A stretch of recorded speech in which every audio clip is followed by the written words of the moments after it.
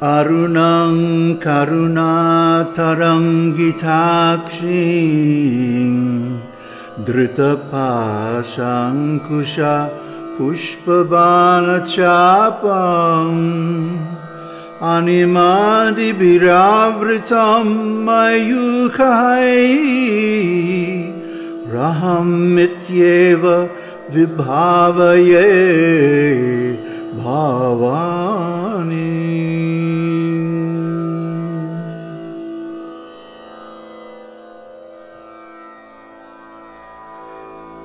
Sudhā-sāgara-madhyasthā kamakshi kamadayini. Namaste. So now we're continuing with the ever blissful 1,000 names of Goddess Lalita. This is my favorite series so far. I get a lot of juice out of it. So 61. Sudhā-sāgara-madhyasthā. She resides in the middle of the ocean of nectar. Sudhā means nectar, Sagara means ocean, and madhyastha means residing in the center, staying in the center. Sudhā-sāgara is a place in sahasrāra, in the crown chakra. Just before the sahasrāra, there is a place called soma-cakra. That's the reason I don't put the bindu down here where the third eye is because I put it here in soma-cakra. So soma-cakra is a place where when the kuṇḍalinī reaches, it generates soma, like its name. And soma is an intoxicating liquid that, according to some reports, drips down the back of the throat. And there are all kinds of methods of putting the tongue up, and you don't need to do any of that. If the kuṇḍalinī reaches soma-cakra, you'll get plenty of soma. Don't worry about it. This is so much fun. So this liquid flows down the throat.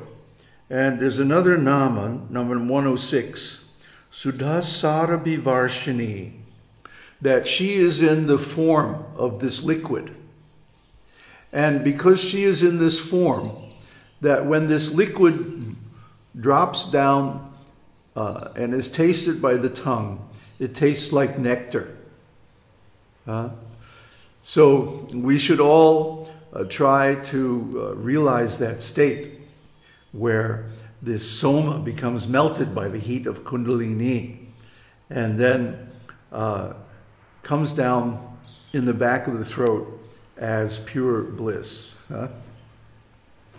So when we meditate on her, we automatically become happy, healthy, wealthy, and wise. This is one of the things about her service, that her devotees are always seen to be in a good state of mind and good health and so on. And this is because of her mercy. She doesn't want us to suffer. The only reason we suffer is that we create bad karma. So she mitigates this karma. And by invoking her through her names, we get all kinds of benefits. So, in other words, her presence in the soma-cakra is like her residing in the midst of the ocean of nectar. So she is nectar personified. So when she is present there, then all the nectar flows down through the nāḍis, the 72,000 nerve channels in the body, the energy channels. And so we feel it everywhere. And this is a fact that chronic diseases go away when she is worshipped nicely. I can tell you from my own experience. I had an improper root canal done by a dentist in the US. I had a teeth with 3 roots, and he only got 2 of them. So there was 1 root that was still infected, and it stayed there for years. And of course, finally, it got really bad. The tooth had to be taken out and so on. But then I still had the infection, and it was a Staphylococcus infection, and it spread all over my body, starting with my head. So I had sores on my shoulders, my back, my head, everywhere. It was a mess, and it went on and on for years. So finally, when I became, when I was initiated into the Sri Vidya and I began to worship her seriously, then everything came to a healing crisis. And the virus, very difficult to treat, was vanquished. Not a virus, it's a bacteria. Staph infection is a bacteria. It finally got treated when I was in Sri Lanka, and it was completely gone. But then I had scars. I had scars, like especially on my shoulders, because the bones are very close to the surface and so on, blah, blah, blah, bodies. But anyway, I had these scars, and they were like for over a year, just not going anywhere. They weren't healing or anything. Then I started using this bhasma. I started putting bhasma all over my body. And guess what? The scars started healing. Coconut oil and bhasma. So, see, she heals. Oh, and then my stomach problems. Did I ever tell you about that? Those are healed too now. So, she heals through her nectar, the soma, that she distributes throughout the body when you reach this state. So the Sudha Sindhu also means the bindu in the center of Sri Chakra. This is Shiva and Shakti combined. When they combine together, then the ocean of nectar flows out from their combination. Next nāma, Kamakshi. She has lovely eyes. Her eyes are full of grace, love, and compassion for every being. And that includes you and me. So we should worship these eyes, actually. Our friend Zecho, he composed a very nice piece about her eyes. He says it's not finished yet, but take a look at it. What do you think? I think it's great. Anyway, her eyes are radiating waves of compassion, and they're very beautiful. She has this special power. Because her eyes are radiating compassion, she fulfills the desires and smooths the troubles in her devotees' lives just by her glance. Just to get her attention, even for a fraction of a second, is wonderful. And she starts showing up in your dreams. And I mean, I'm telling you, this Kaula path is really cool.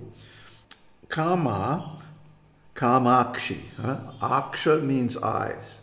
But Kama-akshi. Kama is a combination of Ka and Ma. Ka means Saraswati and Ma means Lakshmi. Saraswati is the goddess of learning. Lakshmi is the goddess of wealth. So by these two combining in her eyes, she distributes all kinds of benefits to her devotees through her glance.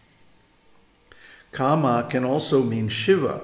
That means that she has the same kind of eyes as Shiva. Next, Kaṇḍalinī. She gives whatever is desired. In fact, she gives more. We don't like to bother her, We don't like to petition her all the time with, I need this, I want that. Oh, could I just do this, or could I have that? We don't want to bother her with all this trivial stuff. But she knows anyway what we need. So even though the devotee is humble and doesn't really, want to disturb her with all these requests, she sees anyway what the devotee needs and gives more than that. Huh? Her mercy is just inconceivable. I mean, you really have to try this Kaula path and chant these names. So again, the Kama means Kameshwara. Kameshwara is the form of Shiva that rules this whole Sri chakra. Kameshwara and Kameshwari, that's her, sitting on his lap. And together they emanate all these healing energies. They give the Tantra scriptures. I mean, they're just wonderful together. So she can give direct access to Shiva. Now, this is the important point. This is why we worship her. You cannot approach Shiva directly. Those who try almost always fail. Only very, very highly qualified people can approach Shiva directly. But through her, anyone can approach. So she is very easy to approach because she's our mother. Mother is always easier to approach than father. So by worshiping her, we automatically gain access to Shiva. And she is like a veil, that hides Shiva. It gives him the privacy that he wants.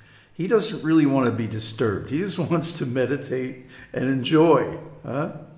So I can't blame him, really.